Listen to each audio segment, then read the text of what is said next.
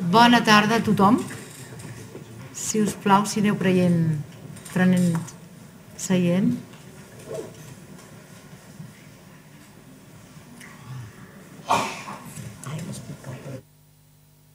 And then I will introduce you. Okay?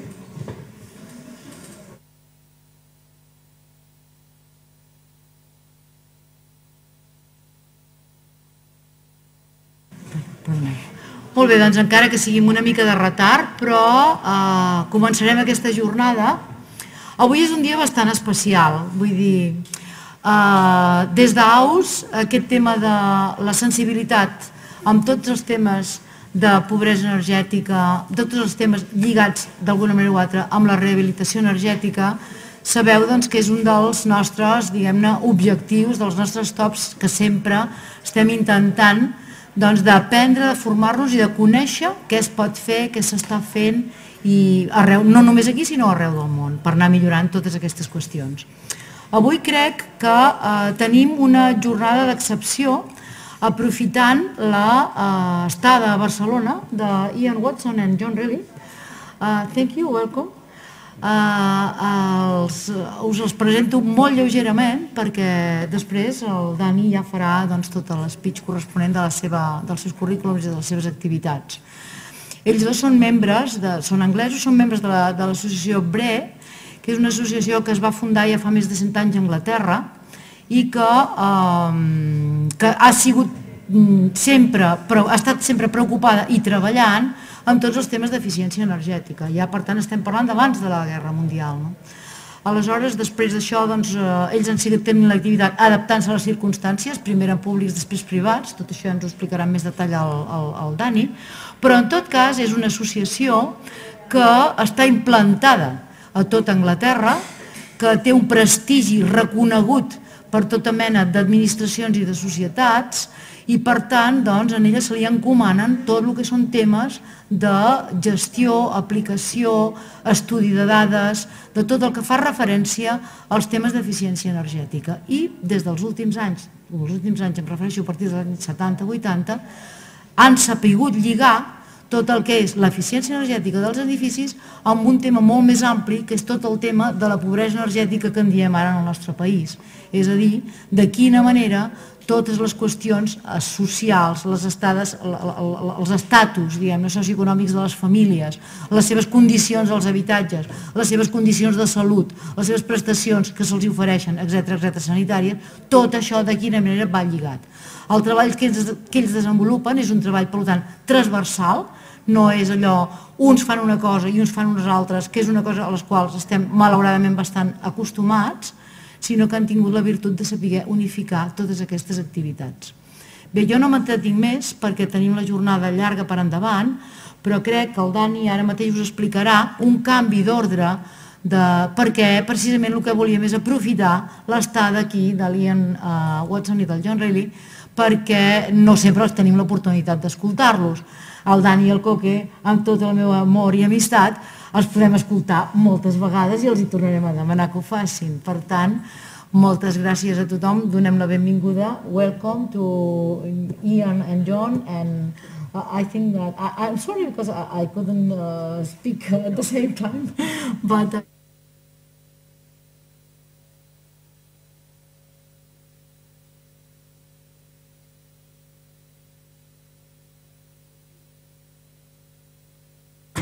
El motiu de...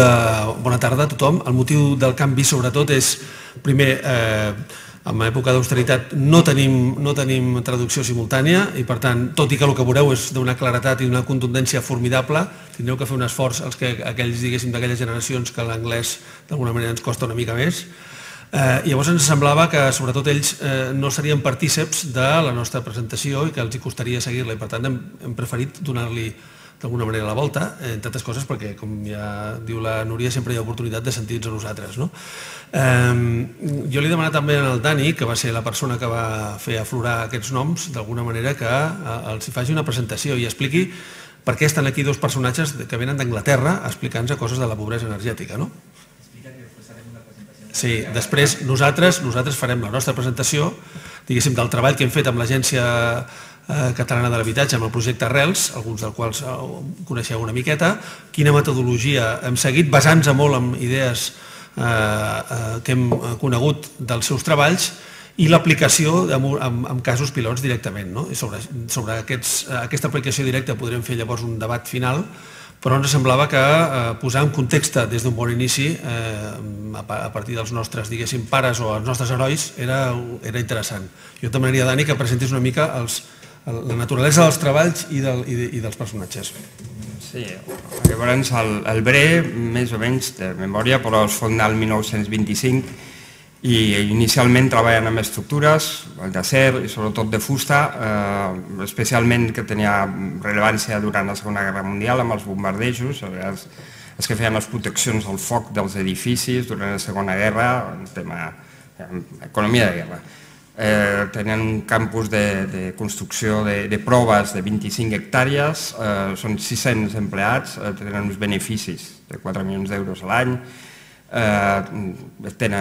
ja comencen a tindre delegacions amb altres continents, però bàsicament durant aquest temps comencen a treballar amb eficiència energètica, em sembla que des dels anys 40, però evidentment fins als anys 85 és una institució pública que treballa amb estructures, innovació, eficiència i focs, certificacions, qualitat de l'aire, i llavors a partir de 1987 es privatitza i tenen que buscar una miqueta la vida. Llavors una de les coses que fan és que tenien relació amb el English Housing Survey, que és com l'INE anglès. Llavors el que van fer és desenvolupar com uns plugins per utilitzar les estadístiques de l'Institut Nacional, l'English Housing Service, i donar-li valor afegit. Llavors la idea és que quan van començar a desenvolupar el sistema de certificació anglès, el SAP, l'Standard Assessment Procedure, van agafar i van fer un plugin especial, que és que van linkar, reunir les condicions de l'edifici amb les condicions dels usuaris que hi ha als edificis per caracteritzar, per fer una caracterització híbrida edifici-habitatge. Una vegada van fer... Això no existeix a Espanya. Això és una cosa que se'ls va ocórrer fa 25 anys. Aquí encara no estan linkades les bases estadístiques de l'INE i l'IDAE. Quan van fer això, van implementar un plugin, evidentment, de recursos materials de les famílies, que és econometria, renta disponible de les famílies, i després, amb el temps, van incorporar altres coses que s'han incorporat recentment, que són qüestions de salut. Llavors, diguem que amb una enquesta reuneixen, fan la síntesi d'aquests 4 aspectes i llavors li permeten, li donen a l'English Housing Survey la possibilitat de crear uns indicadors específics a escala de nació i a escala de United Kingdom. O sigui, fan indicadors específics per Gales, per Escòcia, per Anglaterra i, si cal, genèrics per tot el Regne Unit. I amb això crec que ens he donat una primera vista. Sí, llavors el John el que ens explicarà és bàsicament la visió general, o sigui, és com treballen a nivell de Big Data i quins indicadors produeixen i com ho fan.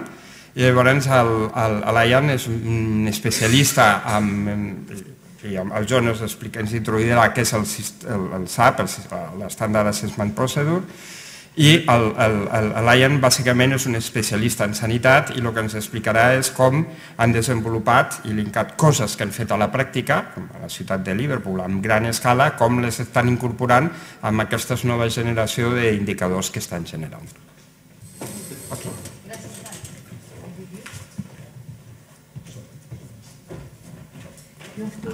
Great. Thank you very much for the introductions. I am John Riley, as introduced, and here today with Ian Watson. We're both from BRE in the UK, an organisation just north of London. Today we're going to talk to you about our work on energy poverty related to housing and health. I appreciate you're listening to this in another language, so if either Ian or myself are speaking too quickly, please just let us know and we'll try and address that.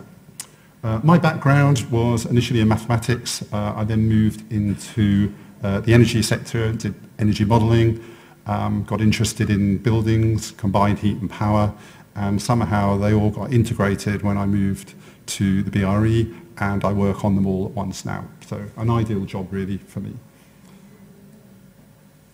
Talking a little bit about the BRE, it's a specialist research organisation in the UK, which has about 600 staff in total. We research all aspects of the built environment. We're actually a business, the BRE Group, and we do make profits, but we're owned by a charity. And all of the money we make as profit is ploughed back into charitable work or research work related to the built environment. And this includes activities at our BRE university partnership centres. So what we hope is that the original objective of setting up the BRE Trust and the BRE was that we'd be able to put lots of good work into the built environment. The organisation is about 90 years old, and we have bases in England, Scotland and Wales, and some generally around the world, but these are much smaller posts. Today, Ian and I have a few things on our mind. There are 6 on the list here. I'm going to cover the first 2, where I talk about how we collect data that helps us develop policies around fuel poverty, and then how we monitor progress on determining how many people or how many households are fuel poor in the UK. It's going to be a double act then, and Ian will take over talking about how we tackle fuel poverty on the ground more locally, whereas I'll have started off at a national level, and then talking about the costs and benefits of dealing with fuel poor housing, and then a case study at the end. So the English Housing Survey is actually a number of surveys. This is where we collect information about the English housing stock. It's not just one survey, it's multiple surveys, as I said. Particularly, we have an interview survey where surveyors go out to interview householders, and then once they've been interviewed by the interviewer, we have a physical survey which follows up, and we look at the building and gather data about all aspects of the building. That's rather unique because we then combine the building data with the occupant data, and this is a very sound basis for generating fuel poverty statistics. We collect a lot of data in the survey, and we collect it to develop key indicators for our customers, and our customers are usually national or local government.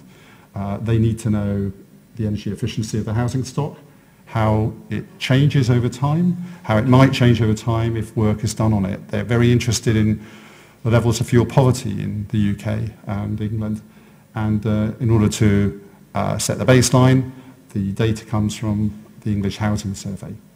Of course, we don't forget carbon emissions, which are also a central part of policy in the UK.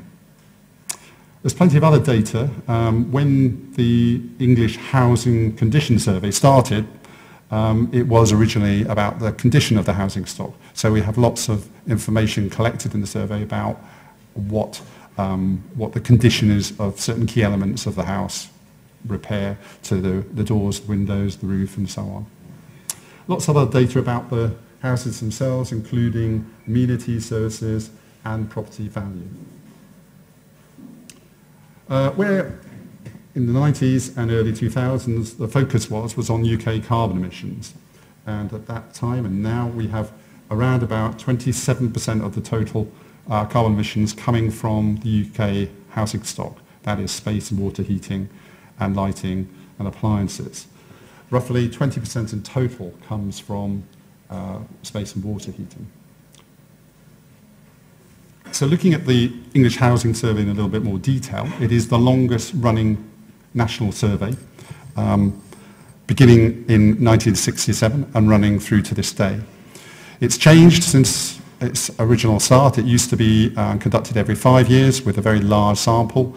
It's now conducted every single year with a continuous sample, but slightly smaller one. It's owned by the UK Department of Communities and Local Government, but delivered by us at BRE and some partners at NatSen and MMBL. We do all the methodology, or develop the methodology for the survey and run survey tools and training. We also do the analysis and report back to government on the data and the data development. NatSen, our partners, go out into the field every year and interview 13,000 householders about their incomes and all aspects of how they live in their house. MMBL then follow up on those and go and survey the dwellings themselves, 6,200 a year, and they collect information on the dwelling type, the age, the building materials, any insulation in place or any that has been added, the heating systems, and so on. In total, the physical survey takes well over an hour, so it's quite comprehensive. And it's very consistent because it's done by the same surveyors year in, year out. We have a batch of about 150, and they continually go out with the right methodology. The key results of the survey are published annually on the DCLG website, and the data set is used widely within government and outside of government. It's important that it's used across government because then the buy-in from everybody at the English and UK level in terms of its use. So it's a very important survey for everybody in central government. We have also condition surveys in other parts of the UK. England is just 1/4 of it really. We have Scotland, Northern Ireland and Wales, and together they make a UK data set. We collect information for all of those countries. The main purpose, reminder really, is to provide our government with information about the UK and English housing stock. This information can help them develop policies so they know the condition of the stock, they know what's going on for the people, and they can develop policies to monitor and drive change in the housing stock for the people to make the housing better for all. A quick overview of the English housing stock shows that there are some 22 million homes in England with 52 million people. 50% of the homes are 50 years or older and 22% are over 100 years. That indicates we've got quite an old housing stock, and it started off in really poor condition. Some of it's improved and some of it has got worse. Generally speaking, we have 100,000 new homes provided every year and 20,000 homes demolished. This means we've got a relatively slow rate of renewal. In fact, it's been calculated that homes will have to last about 1,000 years at the current rate of renewal. So it means really that the housing that we have today is the housing we'll have in the future, or at least for a long time. So we are stuck with it and we need to make the most of it. So government recognises that and has put in place a large number of programs to make the housing stock better. Just some pictures here really to illustrate some of our housing, showing mainly older buildings. The top slide shows you the pre-1850, what we call historic buildings in the UK at the moment. We have 750,000 of these. The middle picture shows the Victorian homes built between 1850 and 1899, and we have around about 2.2 million of these. And then we have the Edwardian homes that came in the early 1900s, between 1900 and 1918. We've got another 2 million of these. So lots of diversity in the old stock itself. What might be considered a very typical English and UK house is the semi-detached house. A building which is split into two, right down the middle. On the left side you see a typical semi with nothing happening to it. On the right side you see another typical semi which is being extended because the occupants try to make it fit for their purpose, and it would have started off not big enough, maybe not modern enough, and maybe missing a few appliances. So they have added these to it.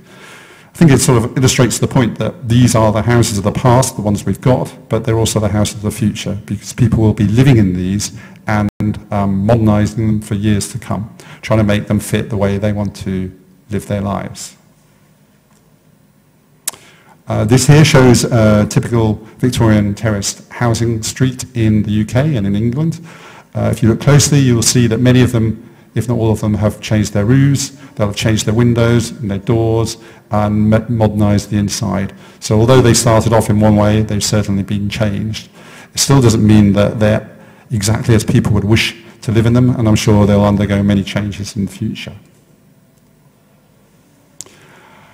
Now, our work, as I said, has an important point. Collecting the information about the housing stock is to give us a good picture of what's going on, or give the government a good picture of what's going on, so that they can then use this information to drive change.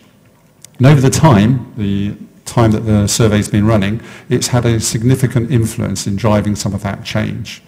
The first surveys in the 1960s and 70s showed quite clearly that there were many important things missing in the UK housing stock, particularly toilets, indoor toilets, or modern bathrooms and kitchens. The survey identified this, and the government took immediate action and developed a series of grants so that people could apply for funds to modernise their buildings, and this was done. And in the years that followed, we saw a rapid reduction in the number of houses without these basic amenities. Other measures came in, and we talked later on in the mid-80s about fitness standard, a standard which would determine whether a house was considered fit to live in. And this was a very important standard that was developed over time and eventually replaced by other standards. In early 2000s came the Decent Home Standard, probably one of the most influential standards, certainly in terms of the social rented sector in the UK, because it put in place a target to achieve certain energy efficiency measures by 2010. And these energy efficiency measures were not too stretching, enough to be called basic measures and enough to be done. And in the main they were done, and it was a very successful program that certainly caused the energy efficiency of the housing stock to improve. Talking about energy efficiency, we have in England and the UK a measure of energy efficiency called SAP, our government standard assessment procedure for the energy rating of dwellings. You may be familiar with this already. We run it on a scale from 1, the least energy efficient, to 100, the most energy efficient. Effectively, it's the cost to heat and light every square metre of your home, and when you get to 100, that comes down to 0. It's actually a notional measurement, meaning that it's got standardised elements to it. We standardise the heating pattern, the length of time people heat, and the temperatures they heat to. We standardise climate conditions, regional components, and the number of occupants.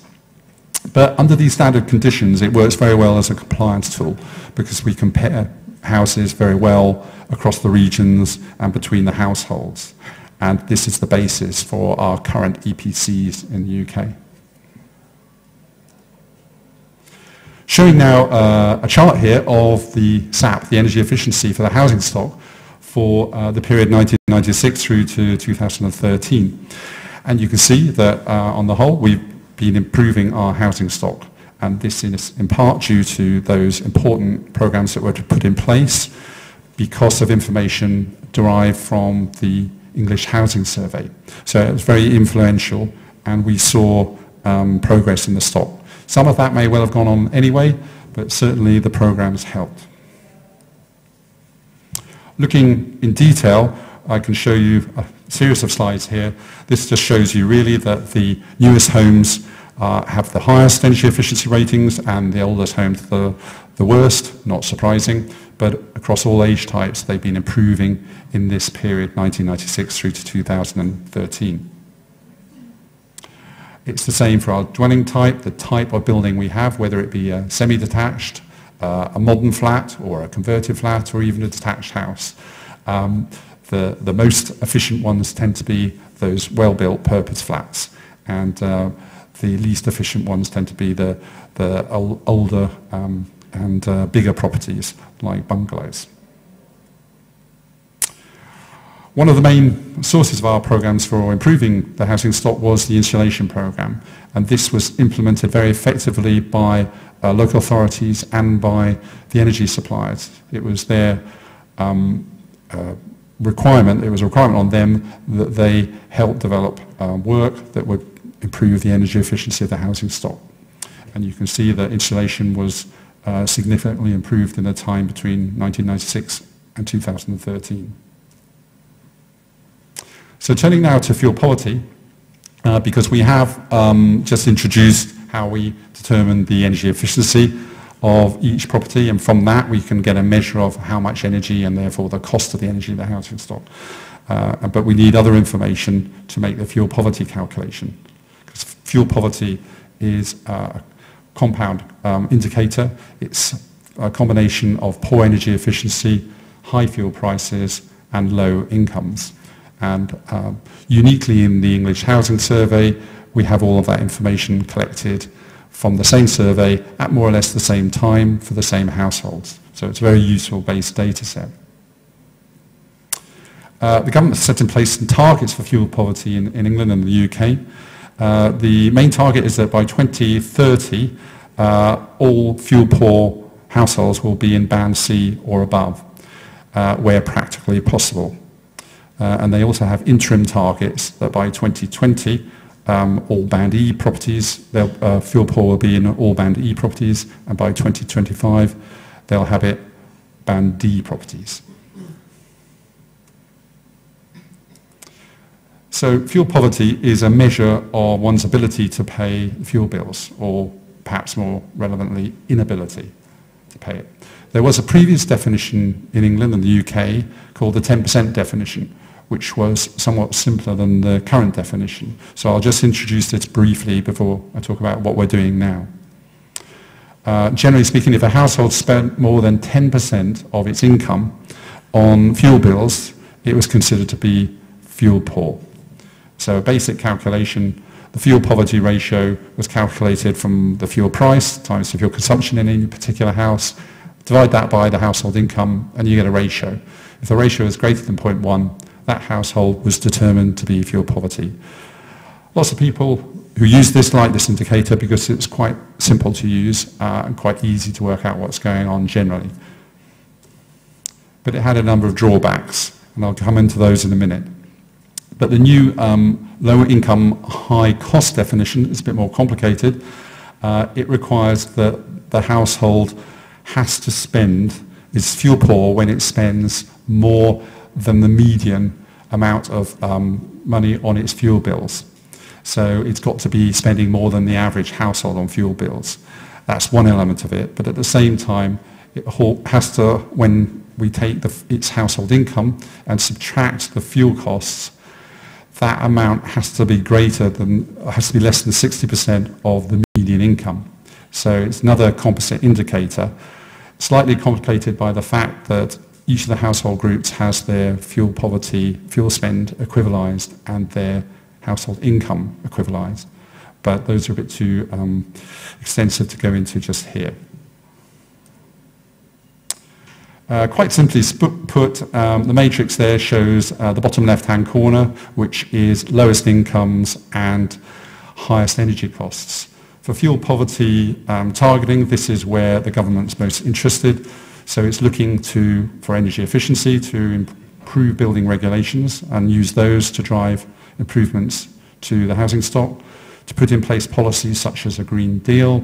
This is measures to encourage people to put insulation measures and other energy efficiency measures in their homes into houses, as well as heat strategy and other policies.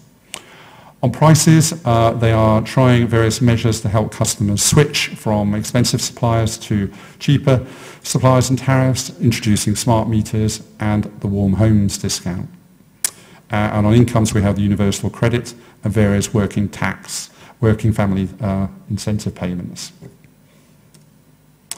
So fuel poverty is a composite indicator, and we're looking now at the basic principles for how we're calculating energy consumption in the home. Essentially, it's just, and you probably know this already, a simple balance of energy in versus energy out. We collect the information about the dwellings and we determine what the heat loss would be from this dwelling. We add in the heat gains, either from internal gains from the appliances or the people, or external gains from the sun through the windows. And the difference Between that, we look at when we're targeting a certain heating regime. So we know what heating regime we have to achieve in the building, certain temperatures for certain periods, for a certain extent of the house. We balance that together, and we then get the demand for energy to heat the home. However, for our calculations for fuel poverty, we don't use SAP because SAP is standardized. So we use something called BREEDM, which is the BRE's domestic energy model, and it helps us calculate approximately the real consumption in buildings. Not the actual consumption, but it's an approximate for it. But it's one that's used in the fuel poverty calculations. We still have all the data from the survey on the structure of the building and all of the systems in place to generate heating, cooking, lighting, and so on. It's a good indication of fuel cost, and it uses information about the occupancy. So here is where it differs from SAP. We do take account of the number of occupants. We do take account of the type of occupant, whether they're young or elderly, whether it's a family or a single group. We also consider whether what the exact fuel prices are and any specific climatic conditions for the dwelling from where it lives. So this allows us an estimate for the fuel consumption and the cost of that, and we can take that into our affordability calculations. Just simply put, all we're trying to do when we're calculating the total fuel consumption for the house is take the energy for the space heating, the energy for the water heating, energy for lighting appliances, and energy for cooking. We sum them all up, and that is our fuel poverty, fuel consumption spend. Our heating regimes are not simple. We actually have 4 heating regimes. So depending on how the household group is designated, i.e. whether it's a pensioner or whether it's a vulnerable person or a working family, we have 4 heating regimes. The full heating regime is where the house is heated all day, every day, for 16 hours a day. And this is for those elderly people that might be in every day. We then have a standard regime, which is the same as SAP, where we heat at weekends all day, but during the weekdays we heat for just 9 hours. We then have 2 similar patterns, but they are for when the house is under-occupied. Perhaps an elderly person in the family home, all the family have moved away, they're now living in a large property that they don't need to heat the whole property, so therefore we have a partial tariff for these people. Within it we set the temperatures, which are based on SAP, and the heating characteristics are based on our information from the survey. There is a standard called the bedroom standard, which we use to work out how much space any particular household group might have. The other side of the calculation for fuel poverty is the household income. In the interview survey, we ask all households very detailed questions about their income, whether they're on any benefits, and what the benefits are and the levels of these benefits. Primarily, we ask the question to the HRP. This is the household representative person, the person who is interviewed at the time of the survey. But we collect the information about them and their partner and work out the total household income from that. Things like any rent or housing benefit and mortgage benefit payments received are added in. And this makes the total income that we have for the fuel poverty calculations. There are 2 income definitions. One, the fuel poverty full income definition. This is the one that's used for the 10% threshold. And this is where we just have, as I said, the full income from the household, including any payments for mortgages or rent or council tax benefit. But for the low income, high cost, fuel cost element, we have to take off housing costs. And this makes it a flatter indicator. Looking at the performance of fuel poverty, or looking at how fuel poverty has changed over time from 1996 to 2012, and the old indicator, you can see that it was varying quite significantly. We started in 1996 with fuel poverty numbers at around 5 million households, and by 2004 it dropped to just over 1 million. This change over that time was due to the 3 factors: increasing energy efficiency, as you saw from the rising SAP, reducing fuel prices, and increasing incomes. Reducing fuel prices were probably the most significant factor over that time. And they were the cause of the change to the fuel poverty statistics in 2004 when they started to rise, and again when they started to decrease in 2009, 2010. When looking at this chart, the UK government decided that the indicator was no longer fit for purpose. It wasn't doing what they needed. It was too easily influenced by fuel price, wasn't helping them develop their policy properly. So they undertook a review to determine a better way of doing this. They also knew in the late 2008-09 period that their current targets for 2010 and 2016 to eradicate fuel poverty in all households was unachievable in this definition, so it was going nowhere. So they conducted a review and developed the low-income high-cost indicator, which had two main components to it. The first, the red line, was the numbers of households considered to be fuel poor. Because of the definition now, this is constrained by the median income. Fuel poverty incomes are now in line with typical poverty indicators where they're compared to the median. So it's much more stable here. The blue bars show the fuel poverty gap, and that shows the intensity of fuel poverty at any one time. This, when summed, is the total amount of money that would be required to take all households out of fuel poverty. So it's an important indicator because it tells everyone how much worse or better fuel poverty is getting. Identifying the fuel poor in two ways. We look at the household characteristics and the dwelling characteristics. For the household, we can look at the age or size of the main reference size of the household group or the age of the main reference person. We can look at their disability benefits or other benefits and look at the way they pay for their fuel. All of these factors help us determine whether they're fuel poor or not. On the characteristics side of the building, we know that the age and type are key. They drive energy efficiency, but also levels of insulation, floor space, efficiency of the boiler, and tenure are key factors too. So it's important to identify these so that when people are going out to target fuel poor to help them, we are in the right direction. This chart just shows some work done in 2007 where it compared the energy efficiency of the housing stock from 1996 to 2007. You can see in 1996 there's very few green, high efficiency households, and in 2007 there are more of them. But in 2007 we took the EPC work and in that you have recommendations for improvement for every particular dwelling. And we did some simulations to model these improvements. And that's the post-improvement chart at the bottom, just to show what would be possible if many of the recommendations that are put out there at the time of the EPC were carried out. SAP in the future has to carry on improving. You've seen already that to the current day, or around 2013, we've seen good improvements. But if we're to reach our carbon targets, amongst others, we've got to go much further than that. In fact, we've got to reach a mean SAP for the whole stock of well above 80 by the time we get to 2050. We are on the right line, but we have to be cautious because we know that we've done a lot of the easy work, very cost-effective insulation measures which are cheap to install, quite easy to identify, and are readily done by the householders. Many of the future works will be much harder to get installed in the housing stock.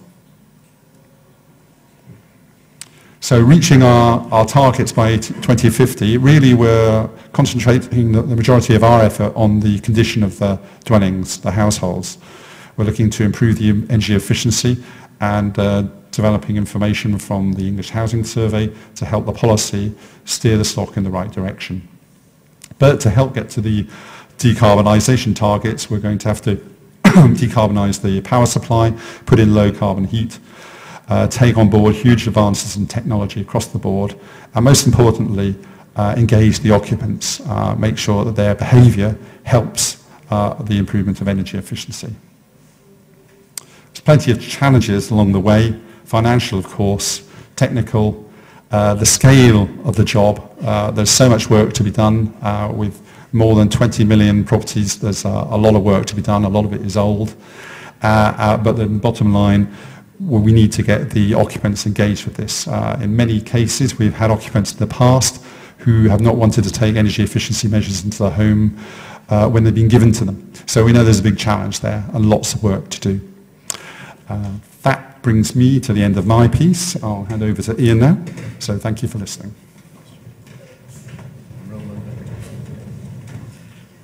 Right, good evening everyone. My name is Ian Watson. I work with John at the BRE, or BRE, having joined there just over a year and a half ago from local government, where I'm an environmental health practitioner. I'm not sure what the equivalent to that is in Spain, but the practice of environmental health is really about safeguarding the public's health, safety and well-being from hazards that may occur in the environment.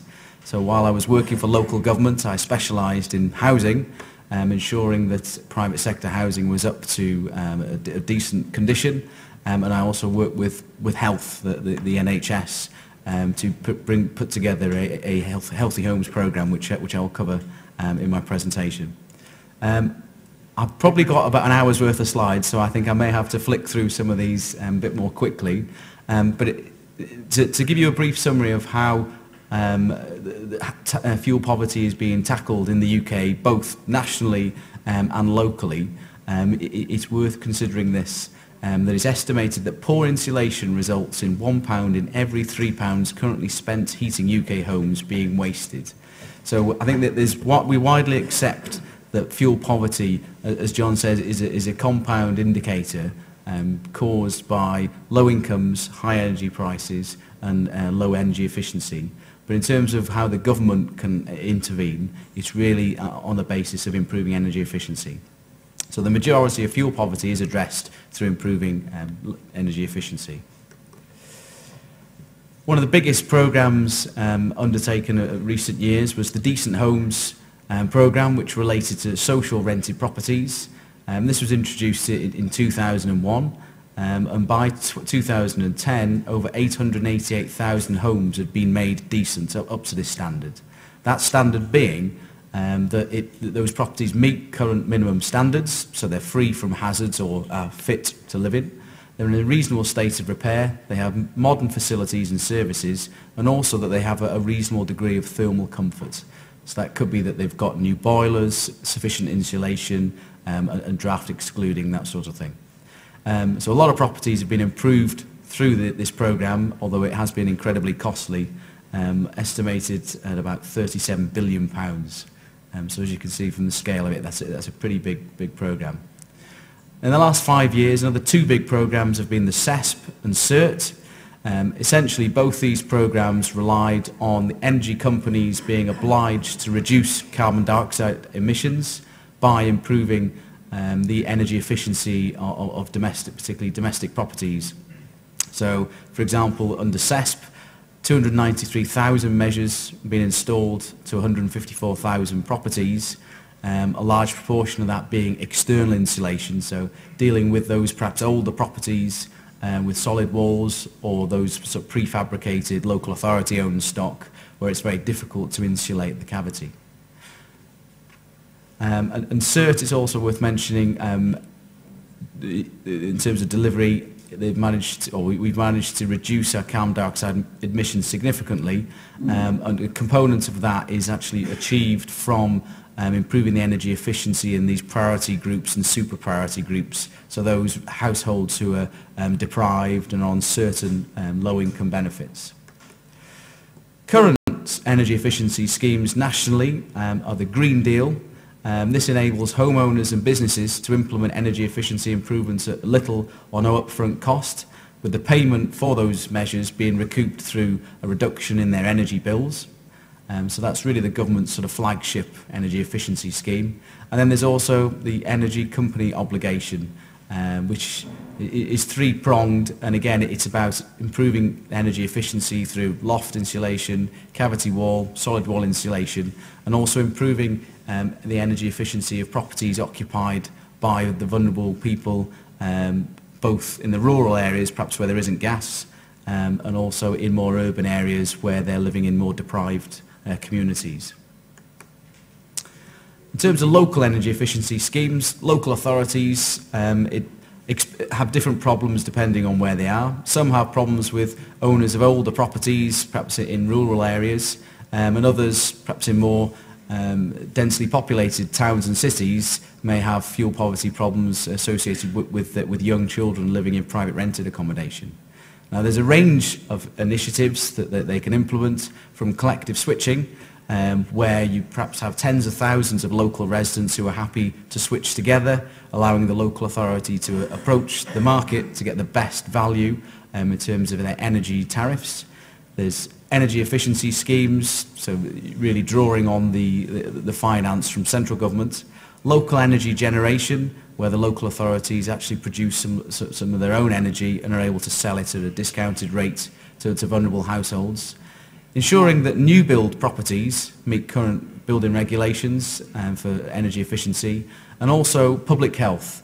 There's been quite a reorganisation in England where the public health function of the NHS has moved into the local authority, so is more closely aligned with the services within the local authority, so it's better placed to help improve health by improving energy efficiency. So there's a bit more funding available for those measures.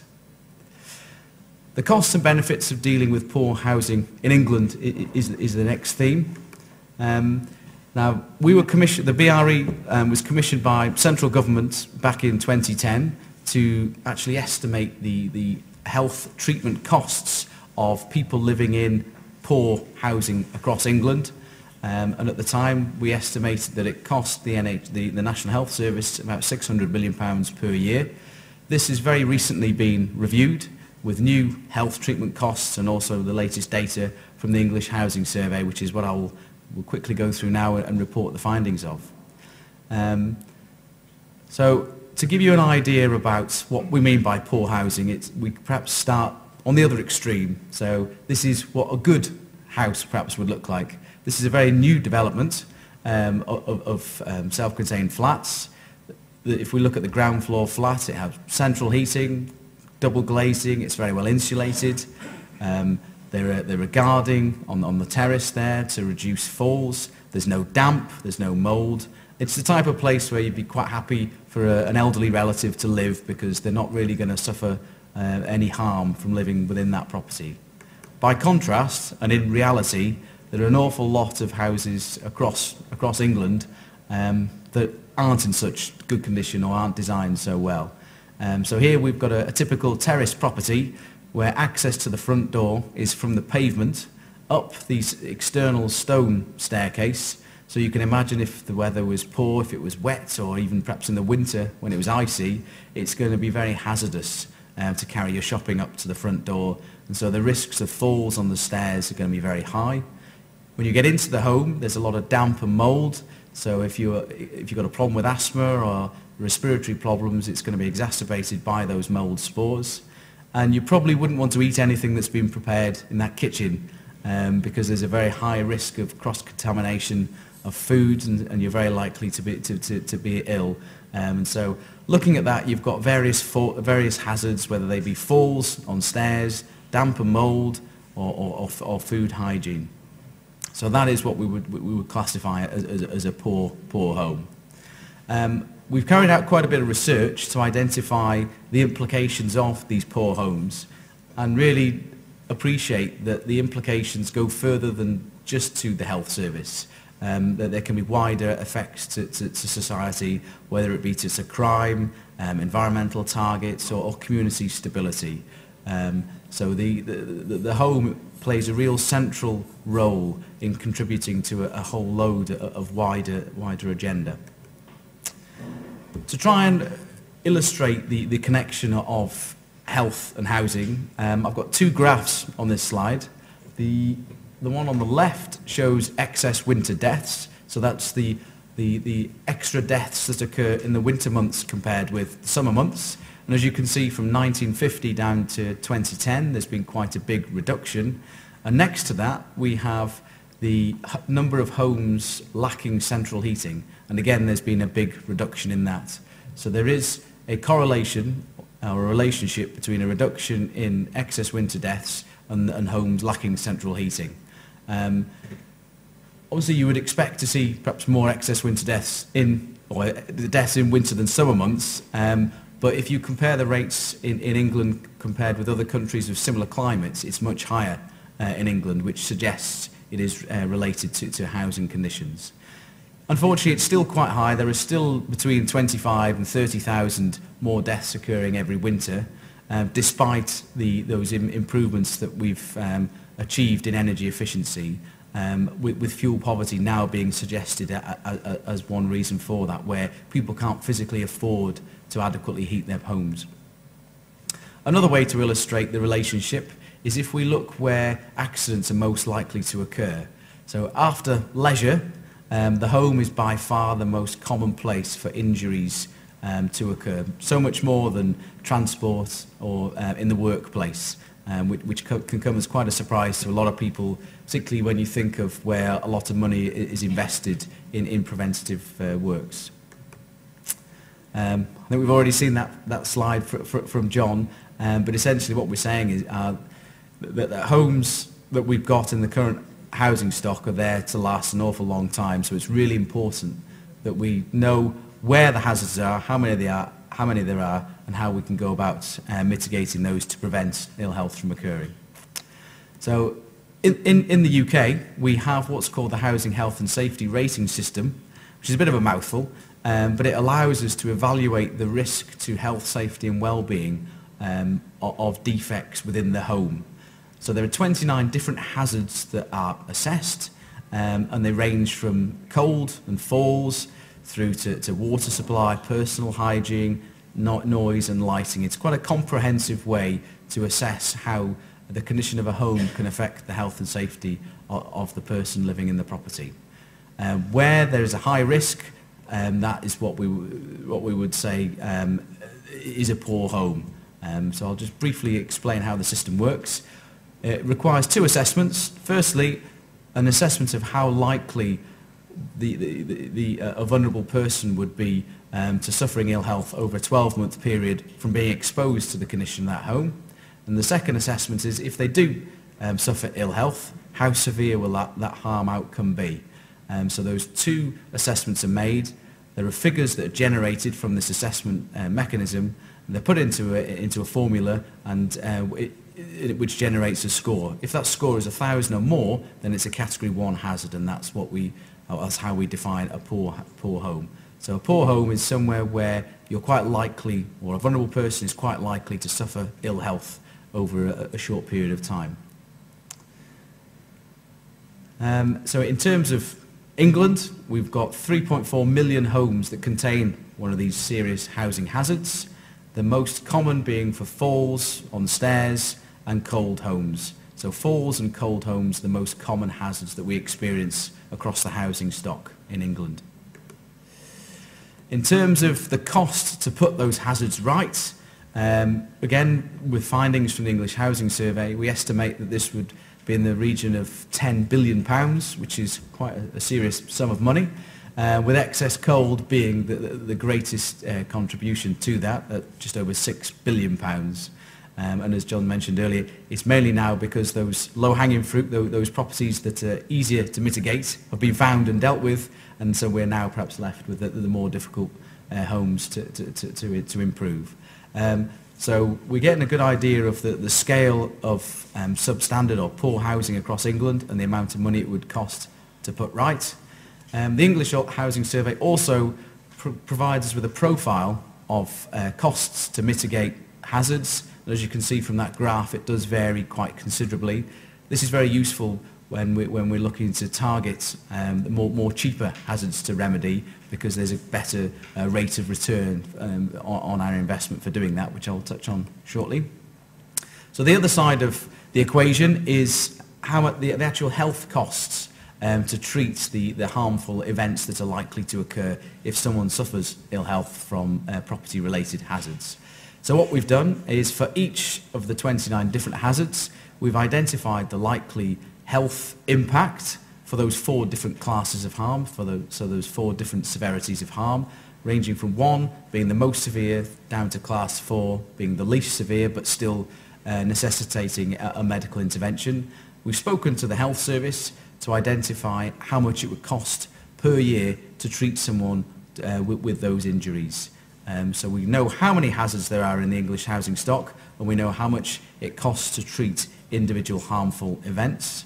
So what we're able to do is estimate the cost to the health service from treating residents every year in England from poor housing. So that totals about £1.4 billion, with the greatest contributor being from excess cold and then falls. This also allows us to then compare the cost to the NHS or the health service with other risk factors. And as you can see from this table, poor housing is actually more than physical inactivity, so it starts raising some questions about where the best use of funding perhaps should go. What we can also do, in addition to look at the poorest housing, we can also add in the costs of treatments for these houses containing category 2 hazards, so the less severe hazards, and also those houses that perhaps don't meet current building regulations. So if we were to expand upon the estimates and wanted to bring all properties up to current building regulations, it would save the NHS £2 billion per year. There are other costs to society that we recognise, and that's the subject of further study at the moment. We've also developed a cost-benefit tool, as we cannot find £10 billion to go out and fix every hazard in the home across England to save the NHS £1.4 billion. So we've developed a cost-benefit tool which uses the costs provided through the research to apply to different scenarios for action. So we can look at what the payback period would be for example, mitigating all falls on stairs hazards. And so you can just see from the graph here that if we were to invest £2 million in year 1, there would be a return on that investment by year 6, where the savings to the NHS would outweigh the initial investment to mitigate that hazard. And we're able to do that nationally for a local authority level and also individual housing hazards. So here we have a falls on stair hazard. It's a serious hazard because obviously there's no balustrade. To reduce the risk of someone falling from those stairs would cost about £314. And we estimate that would save the NHS statistically £146 per year. So the payback period from that intervention would be just over 2 years. We've also got a number of case studies. So for example here, this is the cost benefit of some energy improvements.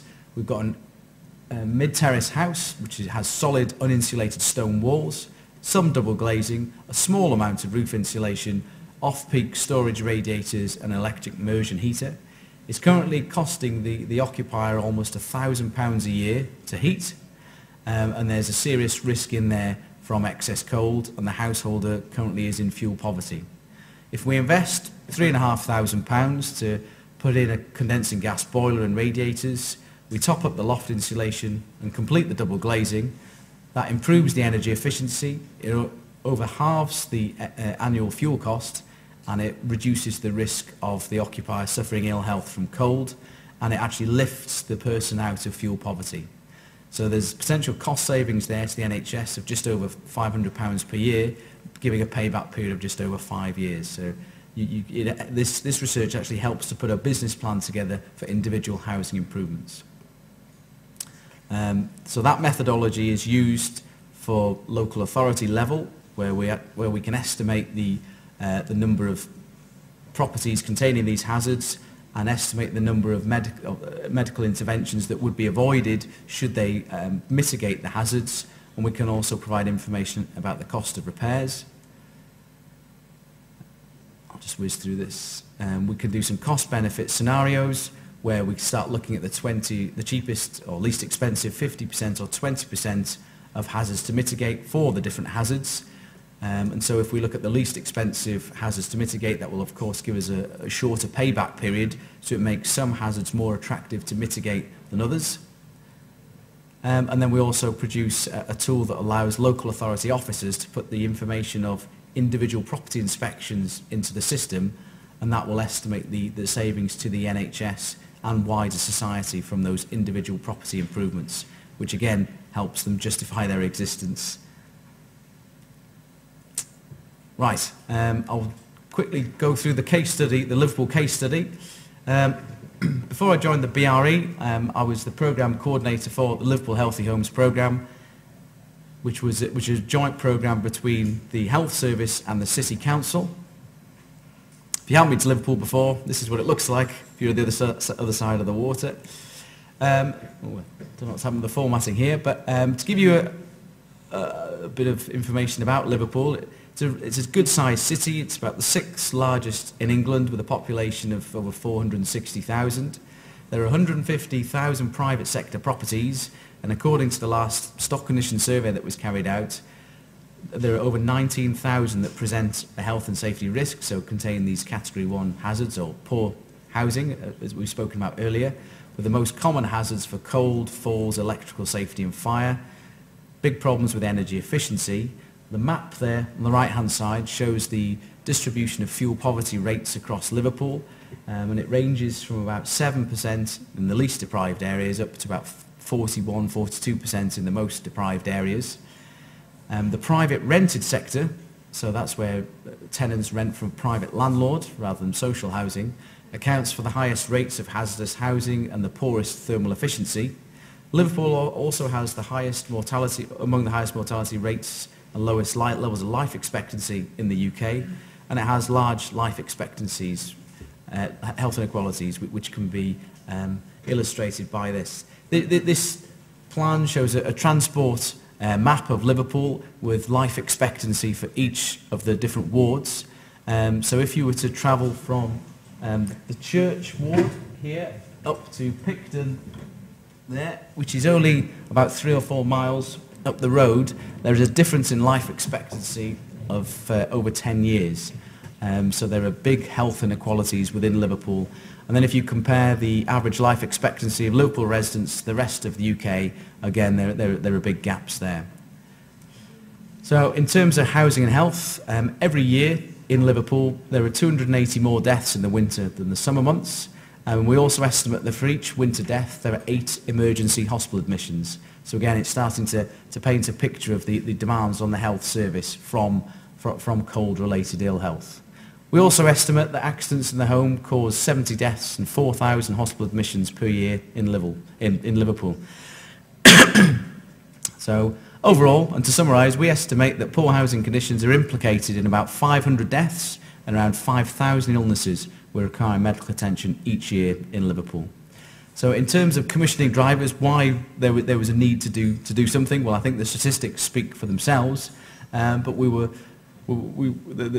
was a high-level objective to tackle these health inequalities, so deal with that social injustice of people dying earlier in neighbouring streets compared with other streets.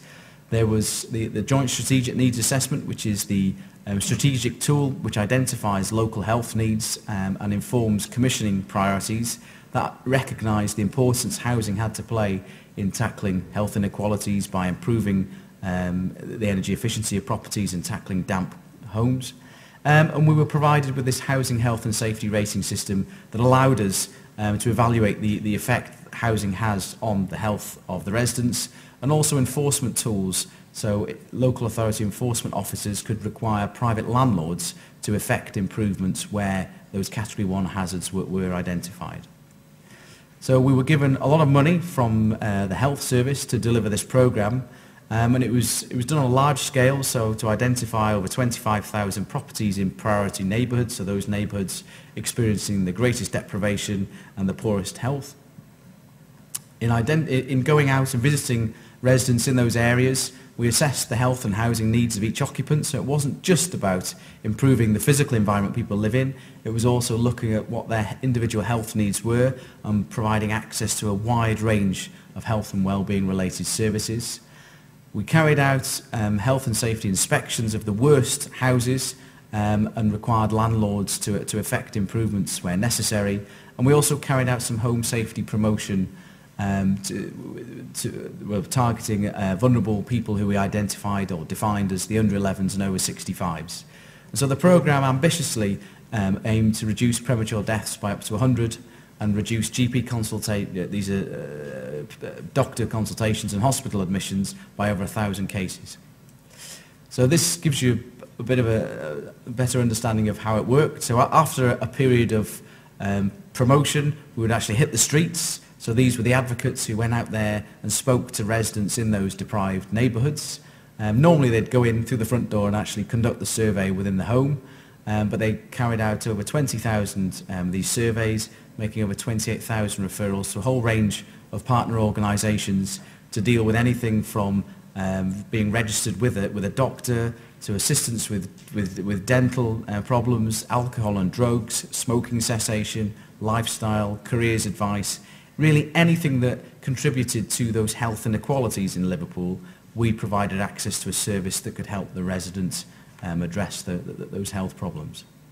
In terms of housing conditions, over 5,500 inspections were carried out, identifying over 4,000 of those serious housing hazards that could affect health.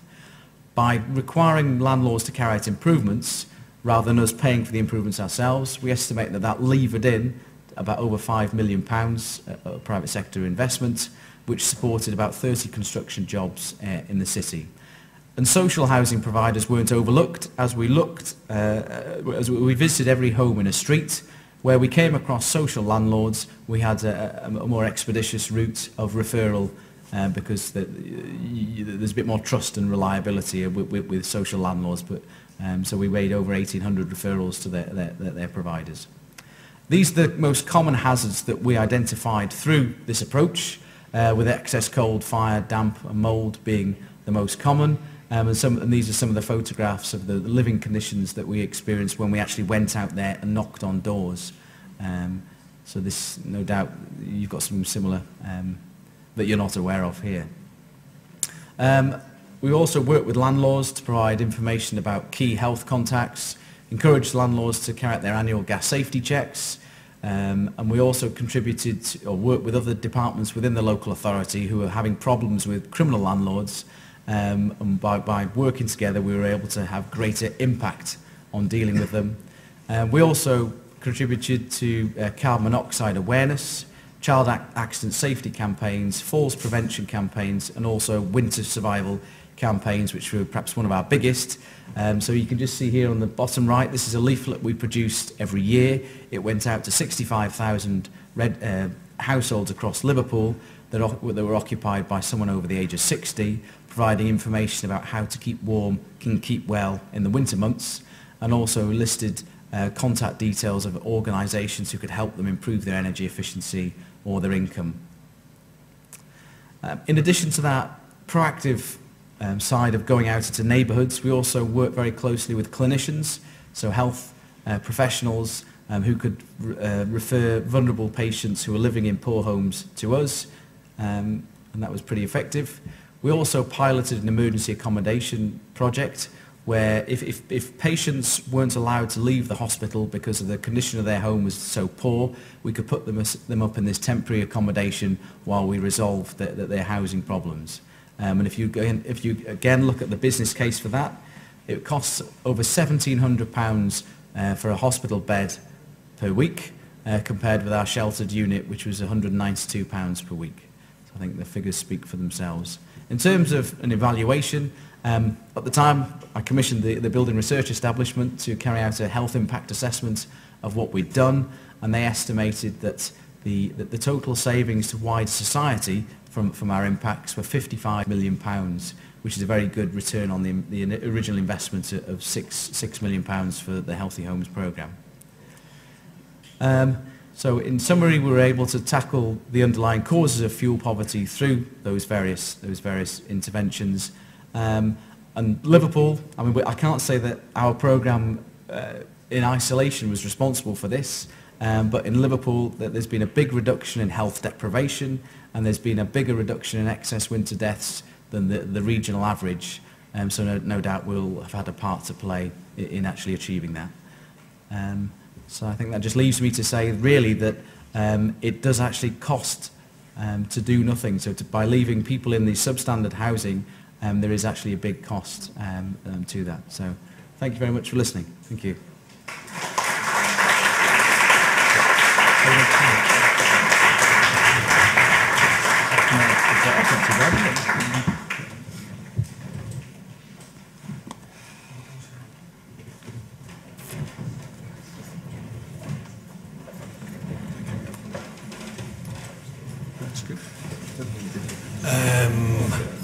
Bueno, la veritat és que costa.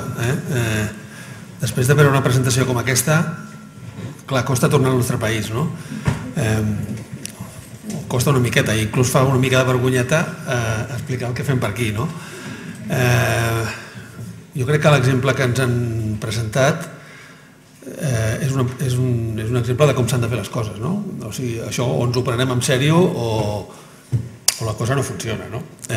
Jo agraeixo l'esforç salvatge de contrició que han fet a l'hora d'explicar-nos la seva presentació, les polítiques o tot el treball que han fet, un treball de diagnosi excel·lent a partir d'una base de dades espectacular, d'una trajectòria, d'unes idees clares i, evidentment, a partir d'aquesta diagnosi fantàstica, unes polítiques conseqüents i a més, amb una realitat econòmica sempre present.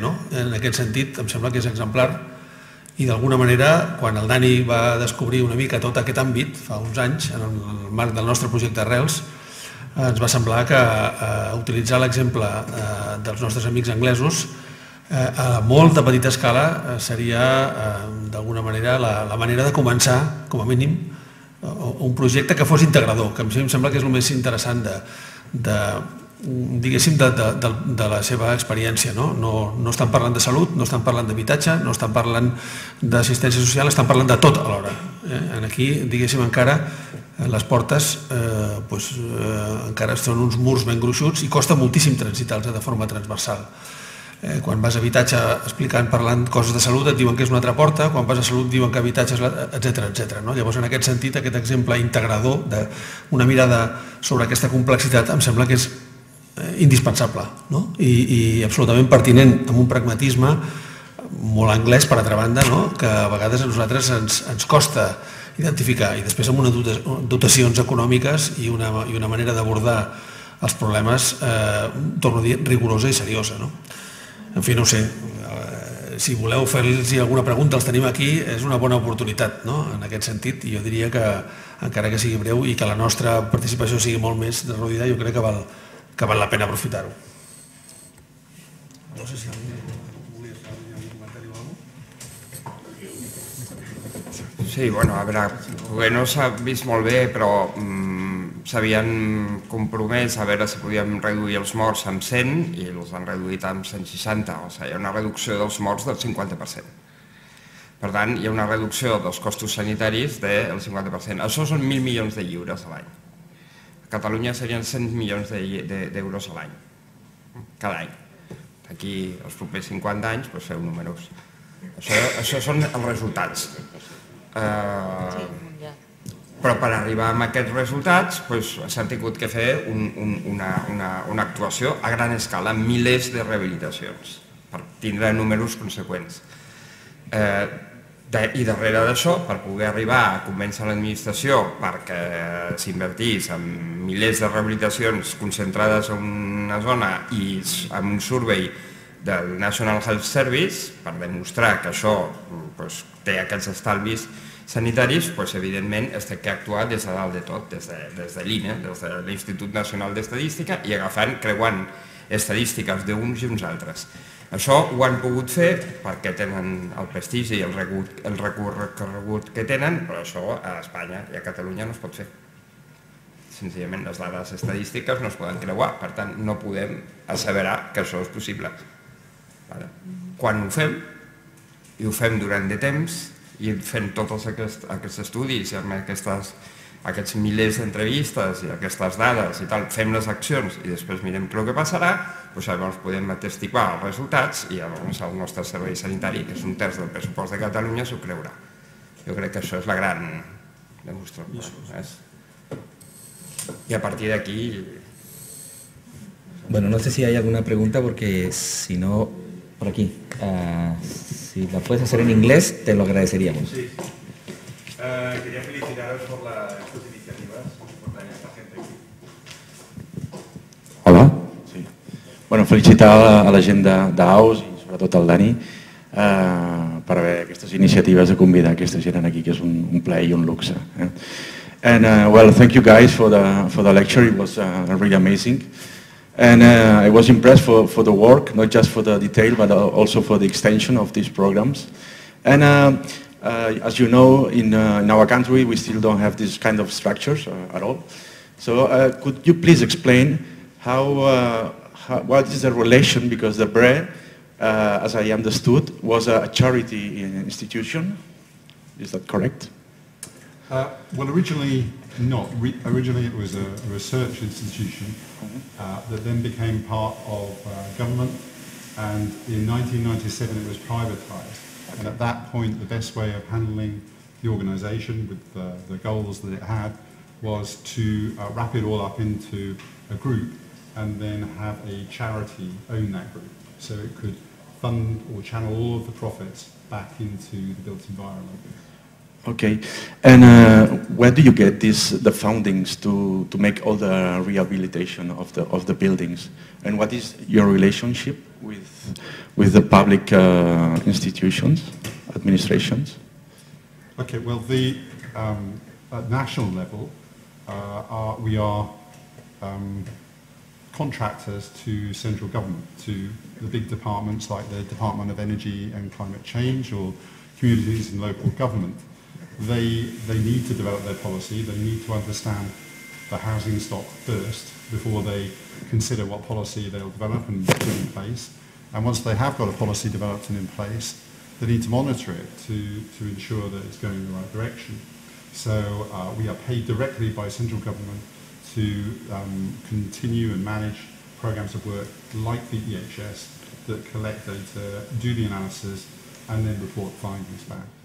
Okay, and once you have collected all the data and you start to show up some results and some conclusions, who assumes the cost of the work itself? If it's public social housing, or if it is private housing, where the money comes from at the end? No? Okay, well, I guess at one level, a national level, it's a question of different policies for different objectives. In some cases, the money is found from central government. Perhaps, as in the Decent Homes programme, a lot of that came from the central government funding was delivered locally. But much of the work done through ECO, the energy commitment, and CERT and previous programmes of work like that have actually been effectively implemented by the energy suppliers. Government has required them to deliver certain objectives in terms of energy efficiency improvements to the housing stock. And it requires them to do it. They fund it through a levy contained within fuel bills. So, can you repeat it? They fund it through a? They fund it through a charge on fuel that is not visible, but it is there. So when you buy electricity and gas, for heating and lighting, there is an element of that goes into this fund that comes back to them, energy suppliers, to pay for all of these measures. And they are large, very large programs of measures. They're putting in hundreds of thousands, if not millions, of installations. It's not, could be some kind of double interest to that an energy company that expects and have benefits from, well, you know the question, no? From selling energy, is the one that on the other side is taking in charge the renovation. How do you solve this conflict? I'm not sure exactly what you mean. I guess it's somewhat of a contradiction, isn't it, that an energy supply company would be reducing the sale of their product. Is that what you mean? Yeah, because at the end, if the energy company that is funding the efficiency, energy efficient, no, so it might have an impact on their own benefits. Well, it certainly has an impact on the amount of electricity or gas they sell, because the measures, when in place, are intended and in doing cases reduce consumption. But the fact remains that they're required to do this by central government. They have targets that they must hit. If they don't, they are penalised with much bigger fines. So it is absolutely not in their interest to not deliver to the targets. And in fact, we've seen over the many years that these programs have been in place that they've always or generally tended to exceed their targets. They've gone about it very efficiently, and effectively, not just in generally getting improvements into the housing stock, but getting them into the priority groups, those groups of households that are considered vulnerable, because they get additional credits for ensuring that improvements are delivered to the vulnerable groups. So although it might seem at first that this is something that the energy companies wouldn't put their heart into, one is they actually have to do it, and they're fined heavily if they don't. Okay, well, thank you and congratulations for your work. Oh, you're welcome.